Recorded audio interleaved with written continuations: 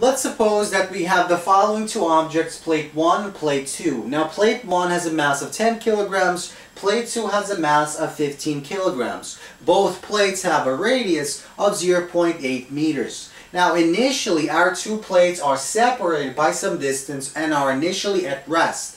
Now what happens in the beginning is we accelerate plate 1 to angular velocity of 8 radians per second in a time interval of 3 seconds.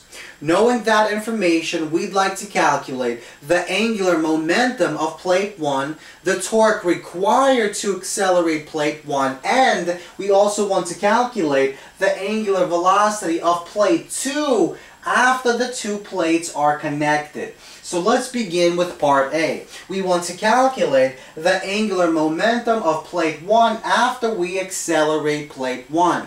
So recall the formula for angular momentum. Angular momentum, L1, is equal to I1 multiplied by omega 1, where L1 is simply the angular momentum of plate 1, I1 is simply the moment of inertia of plate 1, and omega 1 is simply our angular velocity of plate 1 after it's accelerated to an angular velocity of 8. So our omega 1 is 8 radians per second.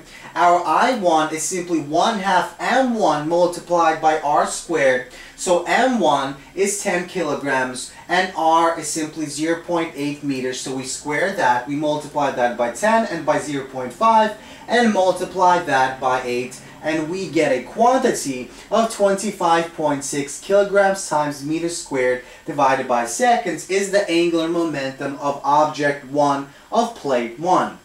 Now, what exactly is the net torque acting on plate 1 to accelerate plate 1? Let's suppose the net torque is constant. That means the net torque acting on the object is equal to the change in the angular momentum divided by the change in time. In other words, a certain quantity of torque is required to give the object a certain momentum. And we want to calculate what that torque is.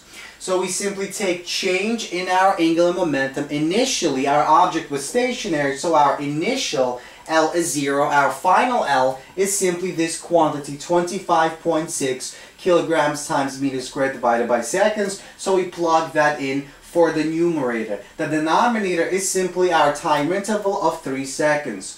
So we divide the two numbers and we get approximately 8.5 newtons times meter is our net torque acting on the object.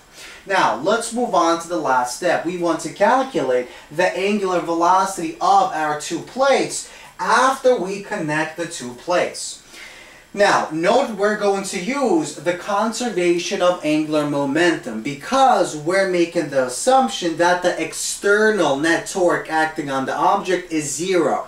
If the external net force acting or external net torque acting on the object is 0, we can use the following equation, the following conservation law. The angular momentum before we connect them is equal to the angular momentum after we connect the two plates.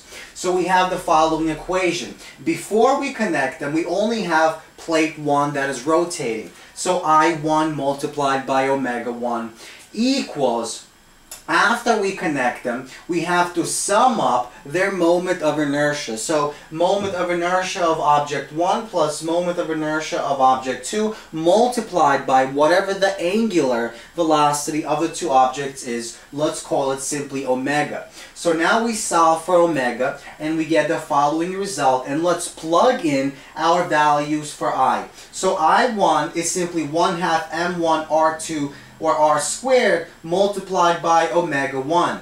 I2 is simply 1/2 m1 r squared, and I2 is simply 1/2 m2 r squared. So notice the halves cancel and the r's cancel, and we're left with the following result. m1 multiplied by omega 1 divided by m1 plus m2.